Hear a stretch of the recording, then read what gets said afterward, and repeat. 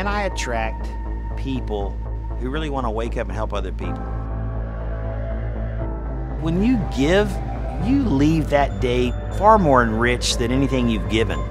Shows you can make a profit and living off of being generous because everyone's trying to help each other, but we're all still trying to make some money to live off of at the end of the day and make a living. You can have everything you want if you help enough people get what they want. There are tons of stories about the success that our members are having by building that community. We're all in it for each other. One person can change your life. You know, people realize, like, you know, there's more to life than just the almighty dollar. And every day I wake up and I go, okay, I'm going to help somebody today. It makes me incredibly proud. Through that, I tripled my income. Within 2 months and 2 days, I almost hit that target for what they thought I'd make within a year. I mean, every day I just wake up and I go, this is a great day. They love what they're doing, they're making good money, they're making an impact, and they tell their friends about it. Network in Action is recession-proof because people will always need relationships. In fact, they're going to need relationships even more so when business isn't just flowing their way.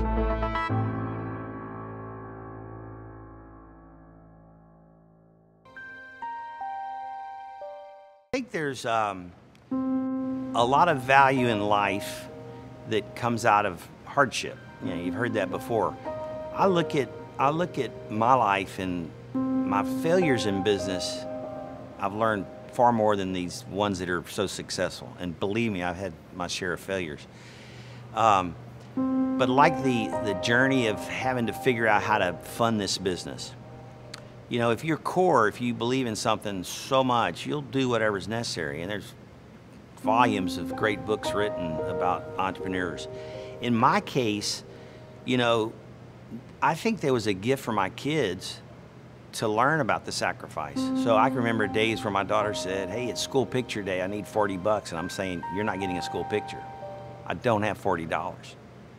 I literally one time stood in the line behind a guy I knew, acted like I'd forgot my money, borrowed 40 bucks from him, and paid him back about 4 days later. And that's the sacrifice that an entrepreneur has to be willing to make.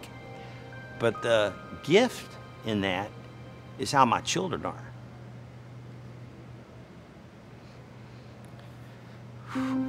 So they each have 3 jars.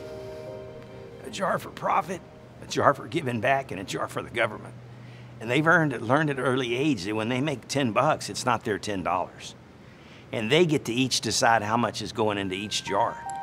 And where would they learn that in school? Where would they learn that if you're working for someone?